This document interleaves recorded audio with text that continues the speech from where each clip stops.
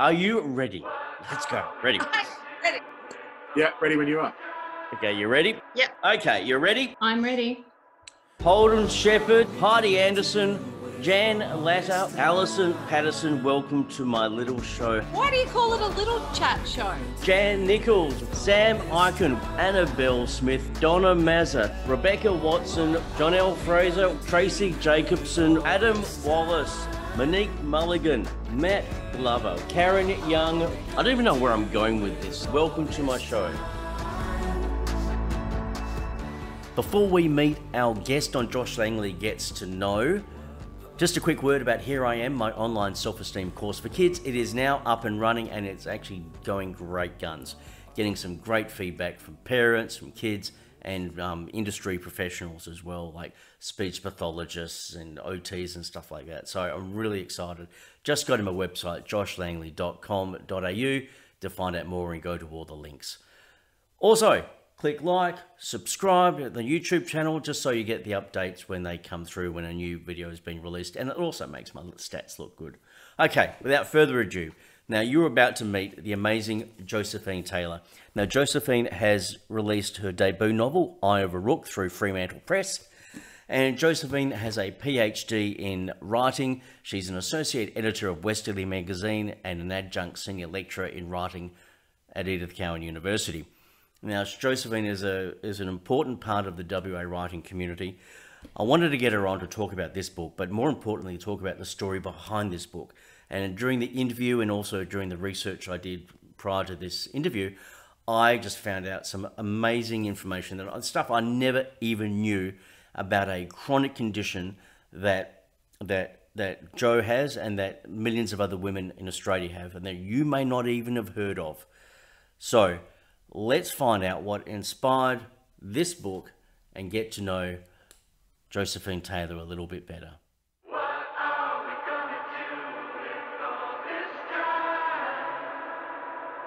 Josephine Taylor, thank you so much for coming on my show. How are you going? I'm doing really well, thanks, Josh, and I'm really thrilled to have been invited to come on your show. Thanks for asking me. I'm excited because this is going to be like a slightly different kind of chat we're going to have. I mean, I've got your book here that I talked about in the intro, Eye of Rook, and there's so many things I want to talk to you about this book, about the title, about all that sort of stuff. But I want to really I love the story arcs of the people behind the book, what their stories and where they've come from to write it, what the inspiration is. And you've got a really unique sort of story. And I think that's relevant for a lot of women around the world. And with most of my audience are women, so I think it's going to be relevant for them. But also I think it's going to be interesting for men to get their head around what we're going to talk about in a second, because I think the idea of empathy and getting people to understand what other people are going through, especially men to understand what women go through, especially when it's a condition that I have spent the last few days trying to get the pronunciation right, Josephine. It's vulvodynia. And I'm going to say the other word that goes with that. I'm going to, the first time to say it on my show ever, vagina. Well done. I'm going to say it. I'm not going to be afraid. Josephine, can you please explain a little bit about what vulvodynia is? Sure. So vulvodynia is chronic unexplained vulvar pain. So in the vulva, which is the external genitalia of a woman. Mm-hmm. It's chronic in that it lasts 3 months or longer and that you can't really easily find an explanation for it. The symptoms can range quite radically. So you can have a situation where you might just have pain or discomfort with pressure to the area. So for instance, with tampon insertion or intercourse, right through to spontaneous, widespread, even constant pain sort of over the genitals, perhaps down the inner thighs, the buttocks and so on. So yeah, there's a lot of variety there. You can have both as well. There is also quite a lot of different causes. So these can range from chronic candida infection, for instance, urinary tract infections, repeated urinary tract infections, dermatological skin condition, post-surgery, for instance, to repair that area after childbirth, impact injury, And then also you can have primary vulvodynia or secondary. So primary is when a woman has always had that pain as long as she can remember, but perhaps particularly noticed it when she became a teenager and she started actually menstruating and so on and becoming sexually active.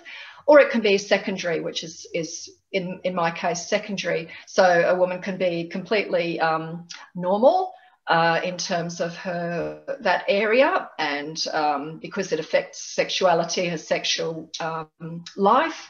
But yeah, so that's the kind of range. The prevalence is around between 10 to 28% of all women. That's a lot. That's a really high percentage. It's a lot. And how come? It's a lot.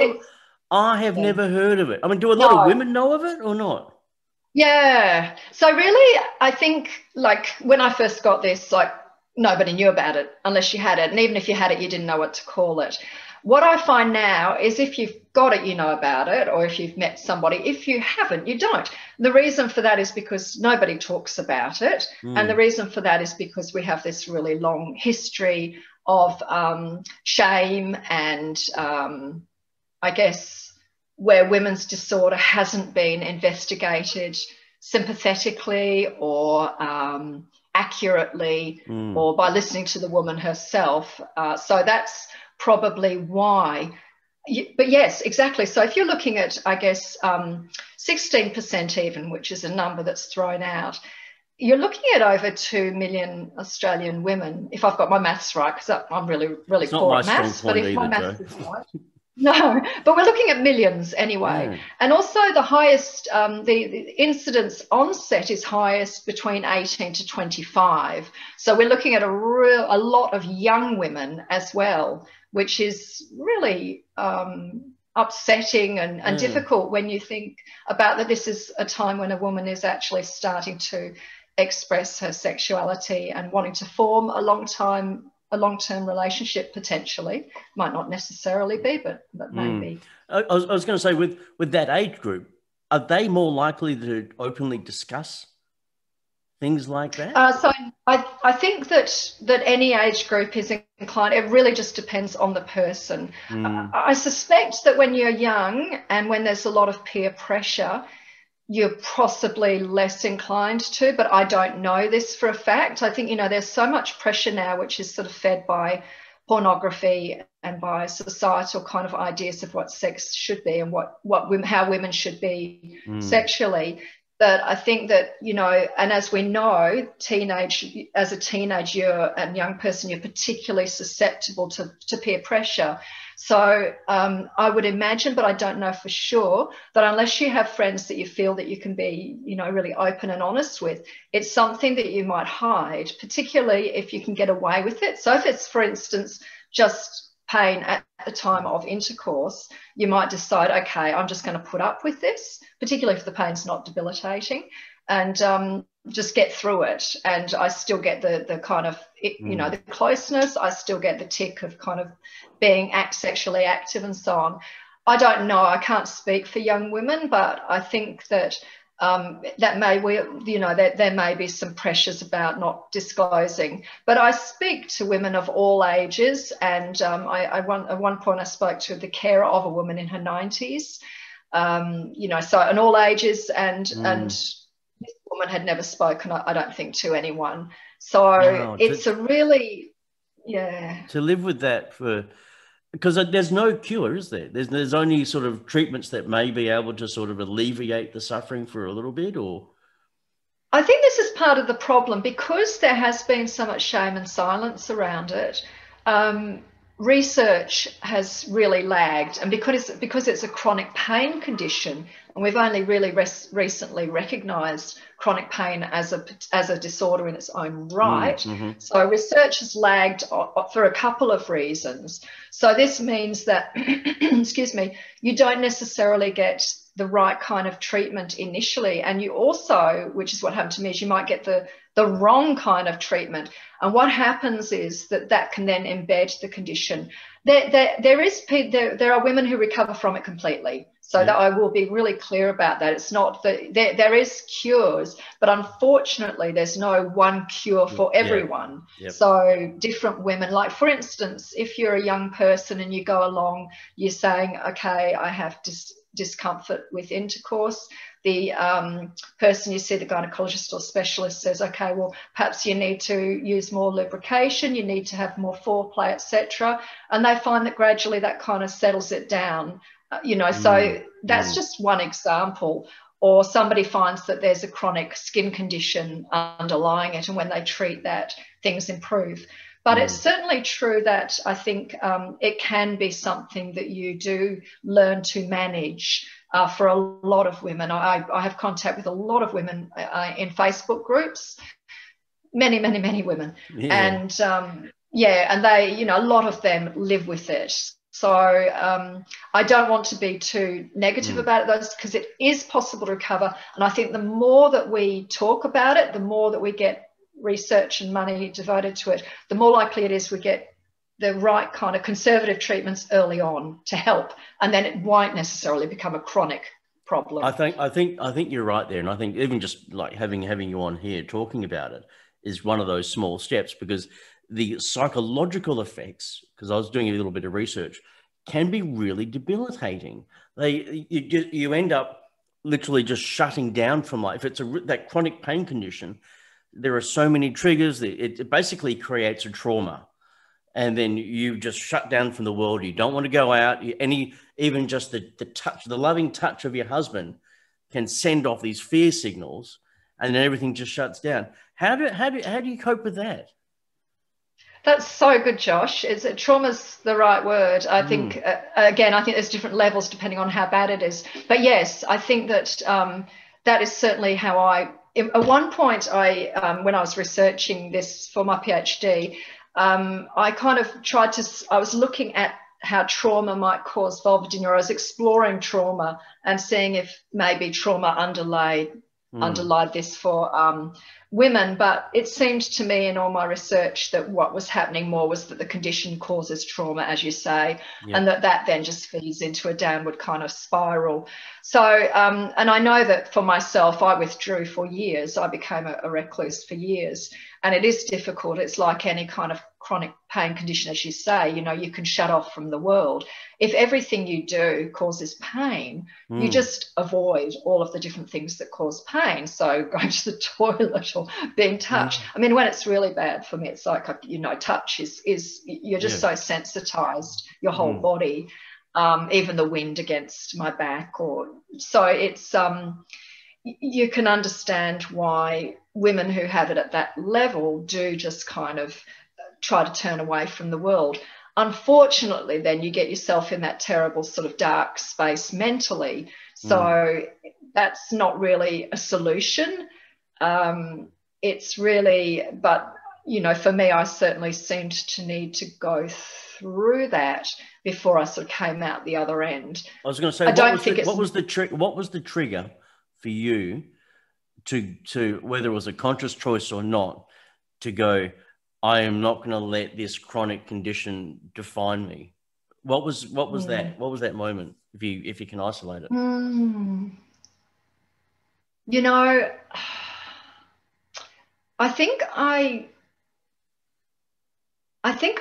Oh goodness, that's such an interesting question. I think that really when I began writing, so that would have been 2003, 2004. And that was when I sort of really started to feel like, okay, I've got to do something here. I'm not getting better. I'd tried doing absolutely nothing. I tried all sorts of treatments. I tried doing absolutely nothing for years. I tried treating myself health-wise and so on, organic foods, juice, everything. So then I thought, okay, I've got to do something. So that's when I started researching and writing. And I think when you write about something, you are redefining it. You're defining it on your own terms. It took a lot. That was a long, slow process, though. And I think until around about 2010 or 2011, I was still in battle. So I was still fighting the illness. And that's okay. But if you're going to have to learn, it took me a long time to accept that I was not going to go back to who I was before. So I think for about 10 years, really what I was wanting was for this to go away and for me to go back to who I was. And I got to the point where I realized it's not, or even if it does, it's not going to by you doing this. You have to engage with it. You have to maybe listen to it. You have to be responsive to it. You have to see what it's trying to tell you, not necessarily because I'm like, you know, or my shoulders are hurting because I'm carrying the weight of too many people. I don't think it's necessarily that simple, but I do think that fighting it wasn't getting me to where I needed to go. So I think that I hear that as a common theme for a lot of chronic illness and stuff like that. Is this denial, this fighting, this battle, this me against whatever that illness is or whatever that chronic condition is. But it's like when you suddenly lay down the armory and go, okay, let's just take a proper look at this. It's not as so consuming. It's still there, but allows a different relationship to form in that sort of situation. I think so. I think that in the writing, because I was writing about it, and then when I started writing fiction, which was in 2013, I was working creatively with the material. And there's something about doing that really changes pain and the way pain is perceived. I don't really know how it works, but it does. So that was really interesting. But the other thing is too... I'm going to interrupt. Is that because you're getting it out of your head? Look, I don't know. I think part of it is that you're distracted. And I think the pain has to be at a point where you can be distracted. So, for instance, I couldn't do it if I was sitting down. So I work standing. So I think it's partly you're being distracted. Your body and your brain is being distracted. But I think that there's something else going on which I don't understand. I have read different people talking about sort of analgesic effects of creativity so, you know, I think that there may be things that are going on in the brain that are to do with perhaps rewiring around the pain, but I'm not sure how that works. And I also, when I did write the most difficult parts of Eye of Rook, it took me back to that. So that kind of rewoke the pain. So that kind of worked against it. But I don't understand it, Josh, but it's something that happens. It really does. And I really trust creativity and the unconscious. So I just... look, so do I. I mean, because you're a trained psychotherapist. Because you look, did that help? Did that help you at all? Look, and you know, I probably wouldn't be anymore. I'd have to update my qualifications given that it's 21 years ago. But look, I actually just graduated at the time when I developed the vulvodynia. I've been in practice for a couple of years, but I'd spent over 20 years being involved in psychology, in that I was in Jungian analysis for many years with 3 different analysts in Perth and Melbourne. So I had I was really steeped in psychology and psychological understanding, particularly through literature, what you learn about human nature through literature. I think that I don't think it hurt, because it was really, really clear to me from the very beginning that this wasn't psychological, because the pain was at such a level, at such a frequency. It was impossible for me to sort of say, well, this is just in my head. Nevertheless, I did do all the things that a good therapist should do. I sort of explored my past, and I looked at the dreams that came up, and I kind of did all that. I've done that millions of times, but I did it again. And but there was really nothing there that would explain this. So then I started to think, okay, well, rather than thinking about it as what is it about me that's made me get this, you know, what's wrong in my past or whatever that's made me get this, maybe I should think about the future. What is this taking me towards? So that was a long, slow process as well. But what happened was, when I started presenting on vulvodynia, and when I started reading out my work from my novel and so on, each time I did that, I had such a positive, affirming response that my confidence grew a little more, And the other thing was that all the things that I couldn't do, there were a lot of things I couldn't do, but each time a door opened, I'd go through it. So really, without vulvodynia, I wouldn't have done the PhD in writing. I wouldn't have written my thesis. I wouldn't have written a novel on this. I wouldn't have been teaching creative writing at uni. I wouldn't be associate editor at Westerly. So my whole life now, my career anyway, is because of vulvodynia. And I find that staggering, but also not surprising, if that makes any sense, because it's the most strangest things that can trigger this chain reaction of events. So because you've actually got with your PhD, with your thesis, which was a memoir that you wrote about vulvodynia. So, and that was quite a sort of a tome of a book, wasn't it? Yeah, it was 100,000 words. You usually do your exegesis and your creative things separately, but I got part of the way through and they were intertwined, and somebody at uni said, well, I don't see why you can't do it as one thing. Oh. So I did. So it was like an investigative memoir. It was like a kind of research into the history of vulvar pain and hysteria. It was a research into neurophysiology and women's studies and, all sorts of areas to try and make sense of this. Yeah. Now, is that your phone that's ringing? Because I'm... That was my grandfather clock. Oh, was it? Chiming. It was chiming. That was the cool, because I thought, because now phones have got all the different types of bells and whistles and all that. Oh, that's a very good, but grandfather clock, you got me there. It was an actual grandfather clock, yeah. So, but the but doing all that research, writing it, changing the relationship with it, obviously then that sparked off, because you wrote a short story after that, didn't you? Because what was the shift to go from writing it as memoir to writing it as fiction? What was that, and why? Okay. How did that change you?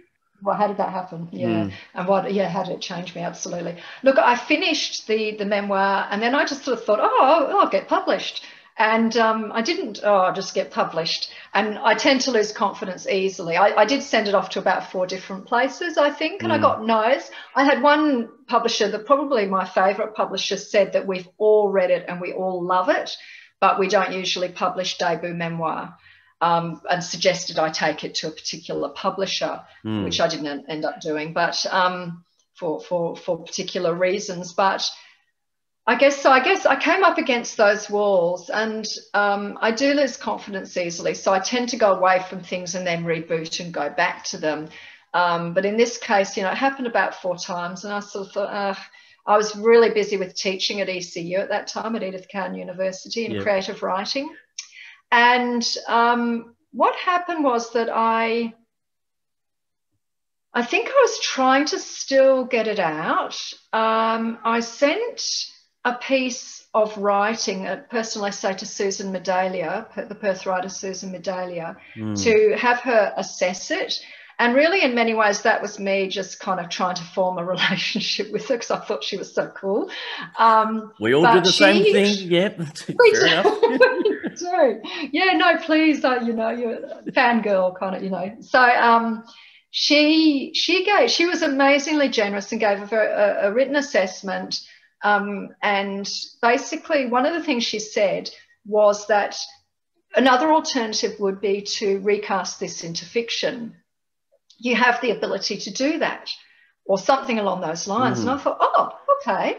And then I went away again. And then I was in the Advanced Writers group at Peter Cowan Writers Centre in 2013. And I was in a writing workshop, and Fionn Murphy, the writer Fionn Murphy, an ECU lecturer, narratage, she gave a writing prompt. And before I knew it, I'm writing this story, which was about a painting of a boat on the wall, and there's 2 men in this room. One of them is the surgeon Isaac Baker Brown, and the other is this guy who's consulting with him about his wife who has vulvodynia. Completely spontaneous, no planning at all. Wow. I mean, I've read that chapter because that's in the book. So that story, which became that hand, became the first chapter. It's quite different now, but that became the first chapter. It bubbled up, if you want to use that term. The idea bubbled up. Wow. Exactly. It came from nowhere. I mean, it came from somewhere in that had been so much research underlying it. So I knew I'd been researching Isaac Baker Brown, the Victorian surgeon, for a long time.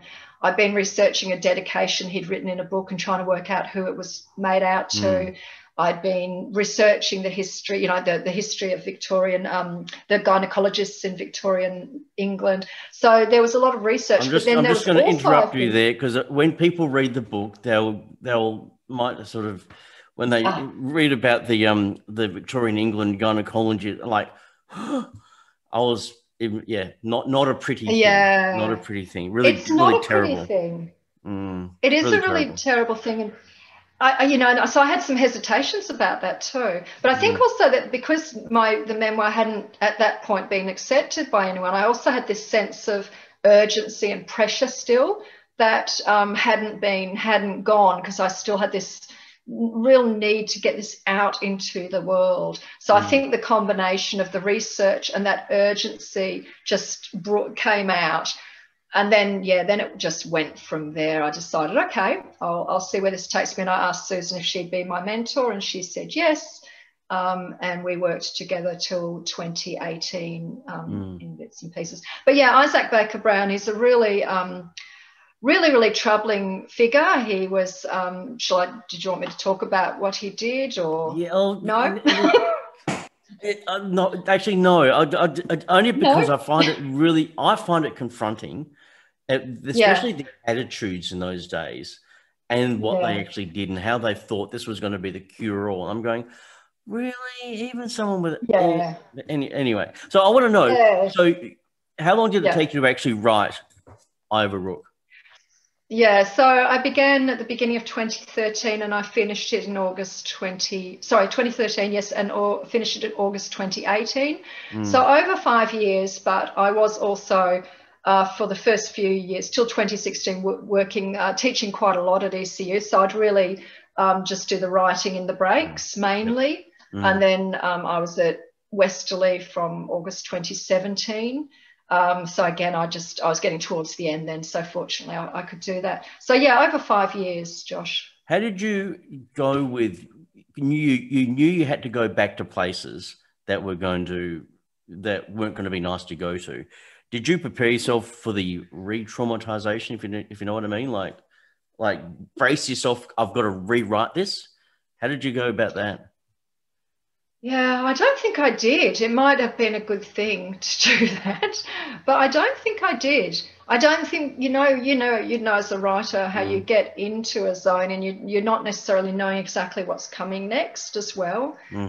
So I wouldn't necessarily know that this was coming next. But I had written a lot on vulvodynia, and I was still publishing, so I've had about 5 or 6 personal essays published now on vulvodynia. So I was probably used to it or aware of it. I think that it might be re-traumatizing in some ways, but it also gives that sense of, I don't know if catharsis is the right word, but that you're doing something meaningful with that. If I was just feeling the pain again, it'd be like, oh, this is horrendous, but I'm doing something meaningful with it. And I think it's what it's the old adage. I think Holden Shepherd said at one of his talks that really stuck with me, which was write from your scars, not from your wounds. And I didn't actually believe him when he said it, and I dove headlong into my own memoir. And I'm gonna write from my scars. And I remember that. And I looked back at it, and it was like, this is horrible. I just sound like a whingy old nana. Like, okay, I see what you mean. Let's put the manuscript away for a bit and then come back. And so I now have a deeper sense of that. And that's the same thing that you're sort of almost saying, is like you're writing now for the purpose of it, giving it meaning, and it's having a benefit in the world at the time. I think so. I guess I think Sisonke, Holden says Sisonke said that first, but I've heard it from different people. So it's this apocryphal kind of right from the scars, not the wounds. And I think everyone works that out differently. For me, I think that my PhD was writing from my wound. And in many ways that was very, very helpful. But it wasn't a great piece of creative work. I mean, it won a couple of research medals. So clearly it was great research, and it was really important for a lot of people who thought it was very powerful and meaningful material. But it wasn't a creative work. I hadn't developed the craft of writing very, very fully at that point. So I do look back and wince a little bit at the over-writing and the kind of self-consciousness. We look back and go, can I go back and edit that again? Yeah. Oh. I haven't done that yet about Eye of Rook, so that's good. I haven't sort of looked at a bit and gone, oh my God. Yet to this point, I'm really happy with it still. Oh, that's good. No, Eye of Rook wasn't the original name. Can you talk about what the original name was and why it changed? Yeah, sure. It was originally Silk Purse.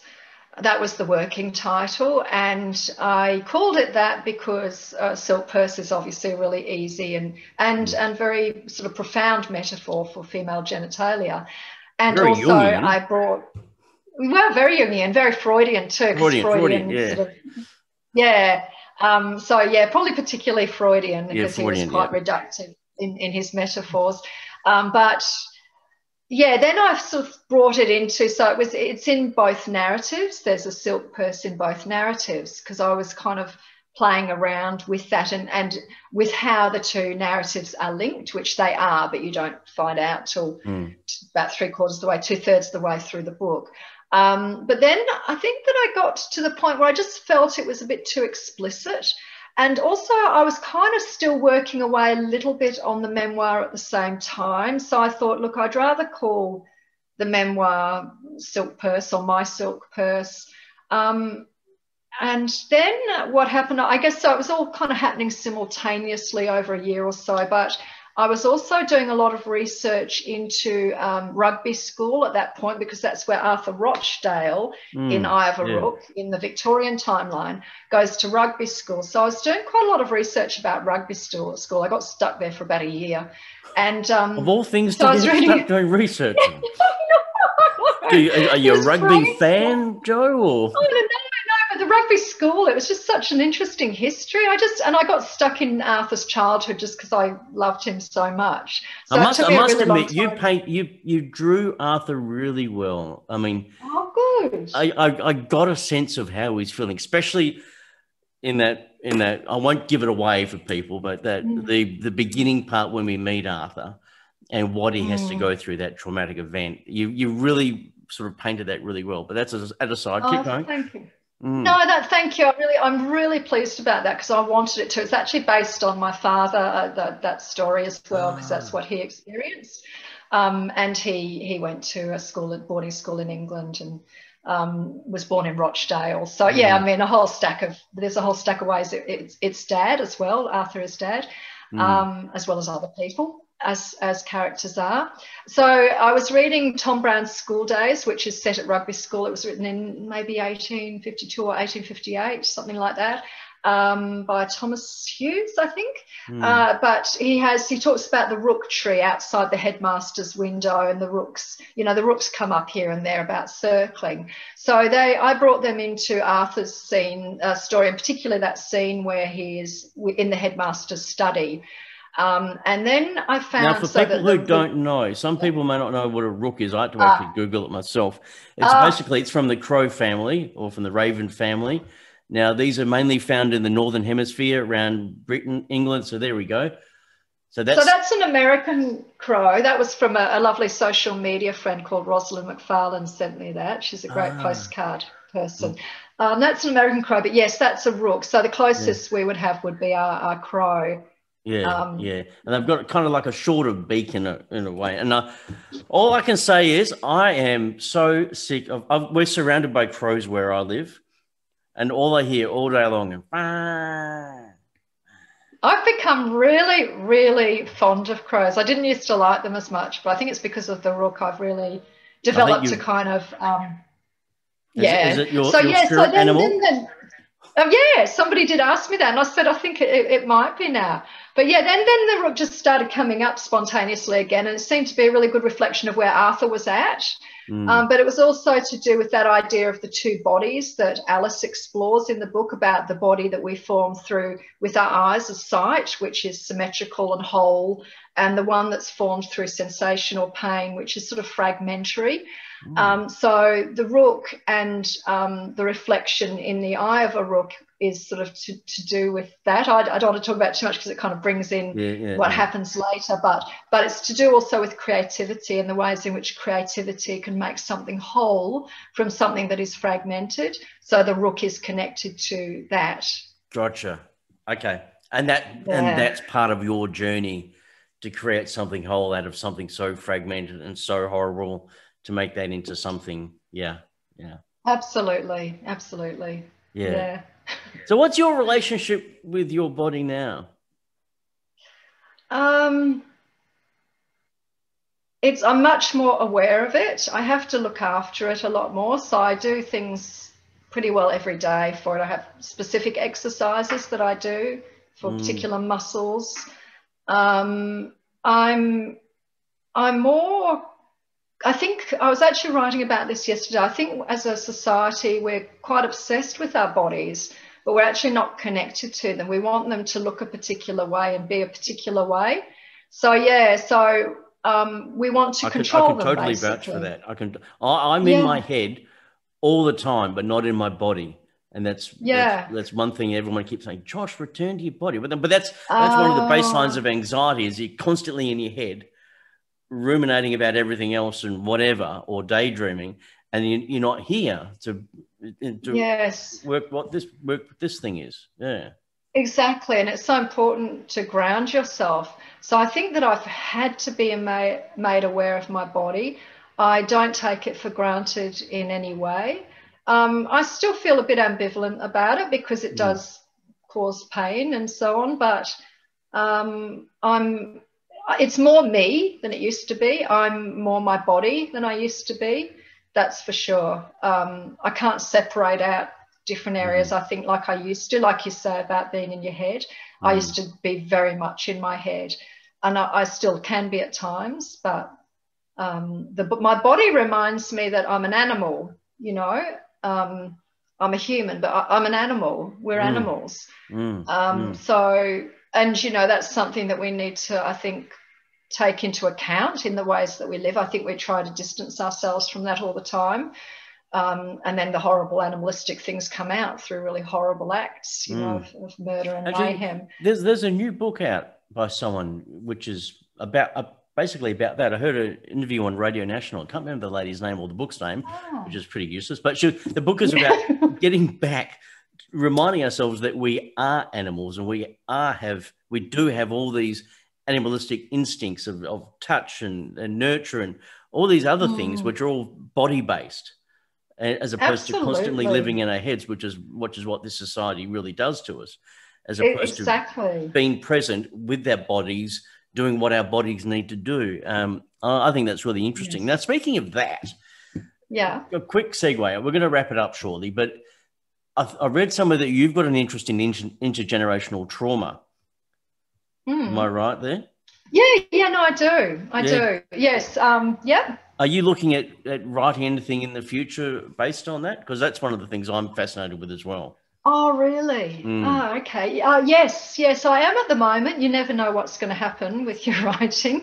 But at the moment, I'm looking at, intergenerational trauma, a family that's sort of over a couple of centuries, not necessarily every generation, but maybe 4 or 5 of the generations during that period, going into the future as well.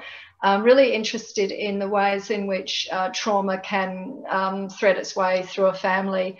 You know, there's so much data on that now, on, you know, the children of Vietnam vets or grandkids of survivors of the Holocaust and so on. So and I'm really interested in, I guess, genetics and epigenetics. That's the word I was thinking of, epigenetics. Yes, that's it. Epigenetics. Yeah. So genetics being what you inherit, but epigenetics being what happens during your life and how that changes your DNA. I'm very interested in that, and I'm really interested in taking it a little bit into the future to sort of play with that idea. of what might happen in the future. And I'm very interested in the creative response to trauma. I think we try to get over trauma.